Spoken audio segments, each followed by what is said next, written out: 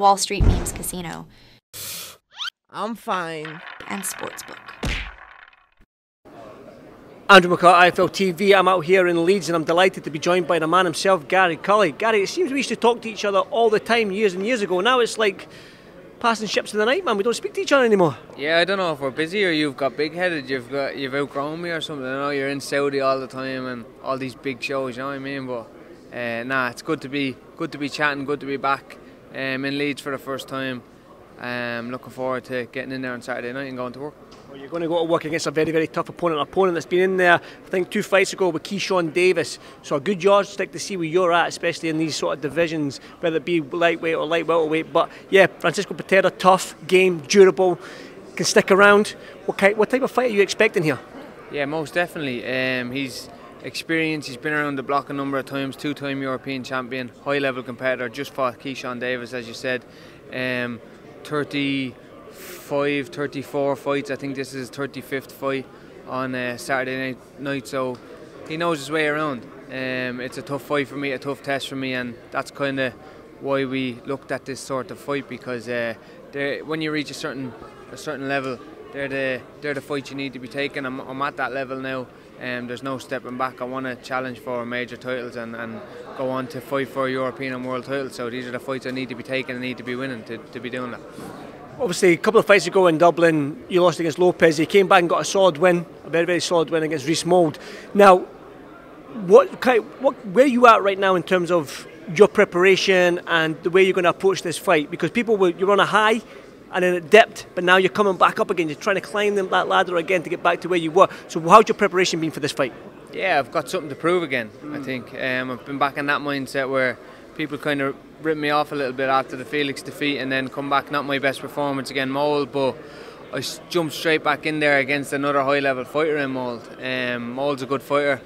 I think that could be the difference between myself and Patera on Saturday night. Is he took a loss against Keyshawn Davis 2 fights ago and then come back and fought 2 guys that was like 6 wins and 14 losses and loads of stoppages and stopped 2 guys. But I jumped straight back in there, straight back into the deep end in the same arena, sold out arena in my hometown, and jumped right back in there in a pressure situation. So I've been dealing with them high pressure situations. I know how to deal with them at this stage in my career. I'm experienced. Preparation has went really well back in Nice at home with Niall, who I've been with since I'm 10 years old, and we put in a really good camp. So like I say, I'm looking forward to getting in and showing all the experience that I've gained over the past 12 months.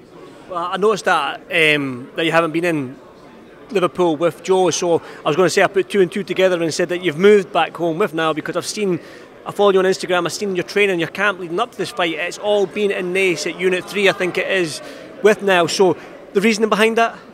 Who I've been with from the very start. I think Liverpool served its purpose for me. I needed to be there at a certain point in my career to get over a certain point in my career and in my life, and that shit period that I was going through, that loss, to overcome that defeat and get back to winning ways. Liverpool served its purpose for that. The lads in Liverpool are great, nothing but love for them over there.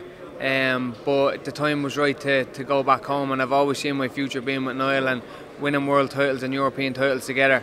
We've always dreamt of that. We've been on this journey together, and I feel like it was something that I missed when I was in Liverpool in the last camp. Was that sort of culture that me and Niall have created in Unit 3, and that hard work and that work ethic that we've been that he's instilled in me since I've been a kid. So yeah, I'm looking forward to getting in and showing what we've been doing in the gym. It's one of them. I believe we've been working towards one of them solid, I won't say old school, but original diva performances that got me on the map back in the day. Them Belmedi Flores performances, them Joe Fitzpatrick Irish title performances, them big explosive performances. We put in a good camp, and I'm looking forward to getting in and showing what we've been working on. How is Niall feeling? Because I know this will be his first time in the corner as head coach. I know he's been in there with Pete Taylor and the rest of them. I know he's been in your corner for these big fights, but to be the main man in that corner, his first one against a tough opponent in Patera, I mean, how is he feeling going into this? It's a high pressure situation, but I believe he's built for shit like this. He's been on TV shows back home, Special Forces, Ultimate Hell Week, he's passed them. Niall knows all about the high pressure situations. He knows how to deal with the high pressure situations, so this is going to be nothing new to him. When I'm in the trenches in camp and we're going through them hard sessions on the hills, or he does it with me. He's instilled this hard work on me since I've been a kid, and he knows exactly how to get down in the trenches as well. So he knows what he's doing. He's no stranger to high pressure situations.